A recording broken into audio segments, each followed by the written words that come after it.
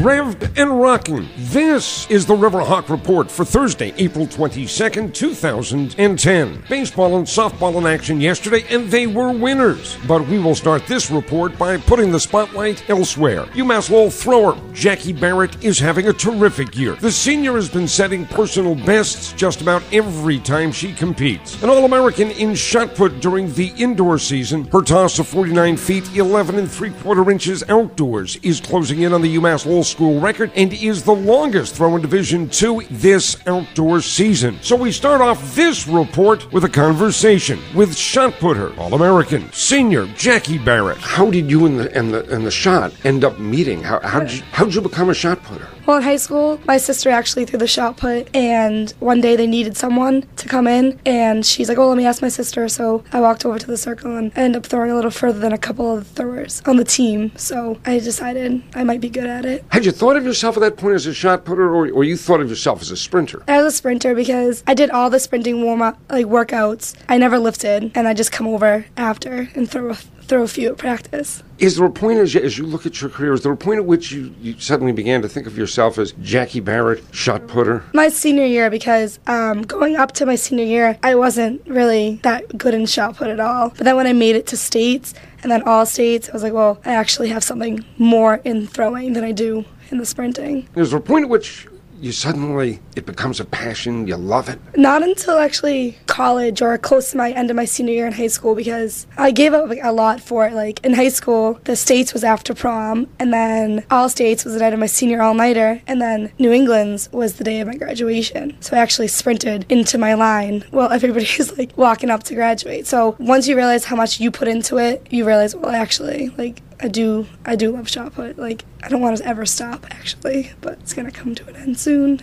An All-American, yeah. And I think several times over. But is there a point that you also realize, wow, I'm pretty good at this? Probably that point was my first meet freshman year in college, because first meet I threw 4 feet further than I did in high school, and I qualified for New England's. And in high school, New England's is the biggest thing ever. In college, it's pretty good. And then once I was on the national list, that's when I realized that I actually have something in the shot put, and I decided to devote all my time, including lifting heavier, which I never wanted to do, but now I do.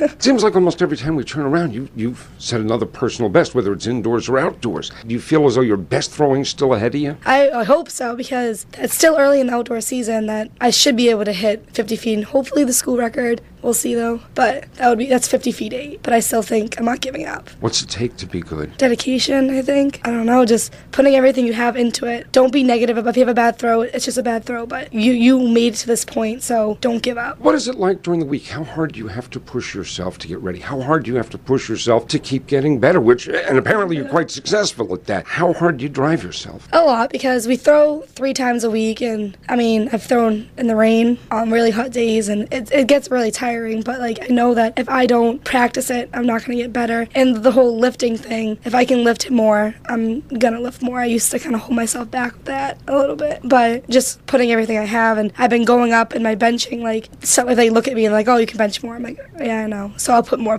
just pushing yourself to, the most you can. Do you hurt afterwards? Does the body take a beating doing this? In the beginning of the year, getting back into lifting, you're sore. But now it's lifting every day. The next day I might feel it a little bit. I hope by now I'm in okay shape not to get sore after workouts.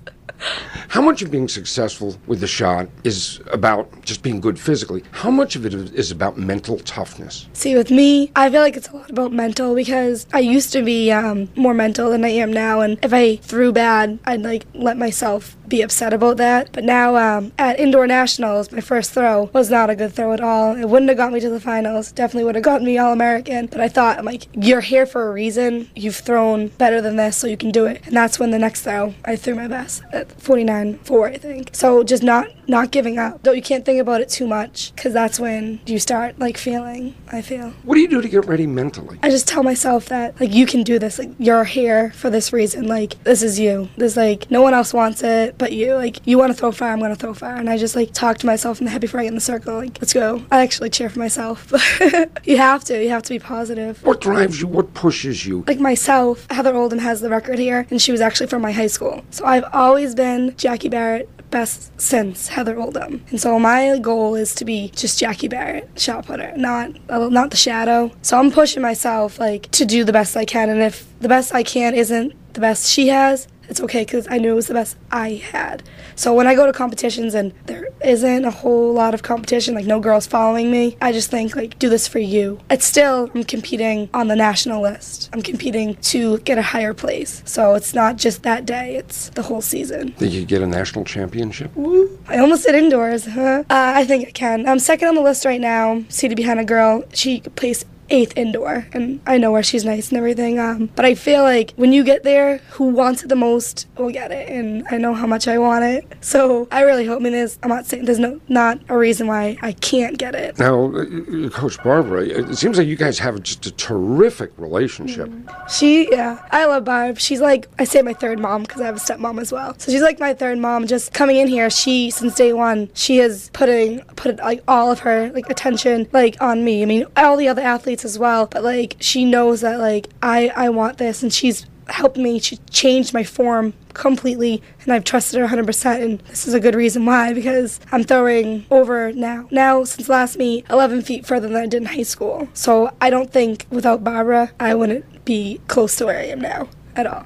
4 years in college, are there a lot of sacrifices one makes along the way? Yes, because I was, believe it or not, on the dance team here for 2 years, and then Gary was kind of you need to focus more on shot, more on track, and I was upset, not at him, but just, it's the truth, it's reality. In order to be the best at one thing, you need to put everything into it. So stop dancing, and it does, I don't go home every weekend because we have meets and everything, so I do miss out on some family things, but they come to the meets as much as they can, and I wouldn't change anything. I don't regret anything. If you want something, you need to put everything into it. That is Jacqui Barrett, and we note she and her teammates will either compete in the Penn Relays or the Brown Springtime Invitational this weekend.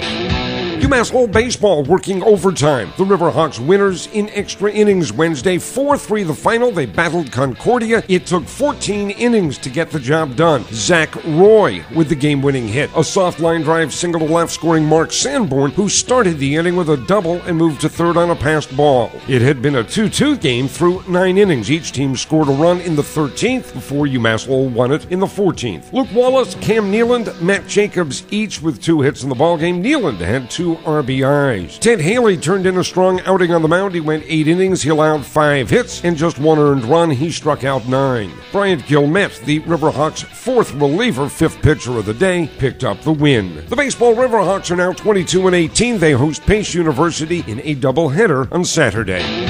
UMass Lowell softball continues to pound opposing pitching. The Riverhawks were winners twice Wednesday against Bentley, 9-8 and 10-3. The first game featured the Dramatics. The Riverhawks won what had been a seesaw battle with a run in the bottom of the 7th. The 9-8 walk-off win came on a 1-out double off the right center field fence by Heather Ross. For Ross, it was her 3rd hit of the game. Alyssa Boris had 3 hits as well. 6 players had multi-hit games as the Riverhawks pounded out 16 hits in the opener. The offensive fireworks continued in the second game as the Riverhawks banged out 15 hits. Brianna Mahoney had 3 hits, and Boris had 2 hits, including her 9th home run of the season, tying the school's single-season mark. It was a 3-run home run. It gave the Riverhawks a lead they would never relinquish. Alyssa Bryan, who got the final 2 outs in the top of the 7th in the first game and threw a complete game in the nightcap, was the winning pitcher in each contest. The Riverhawks are now 17-20, 9-9 in the Northeast 10 Conference. They've got a doubleheader this afternoon against American International. And that's the Riverhawk Report for Thursday, April 22nd, 2010.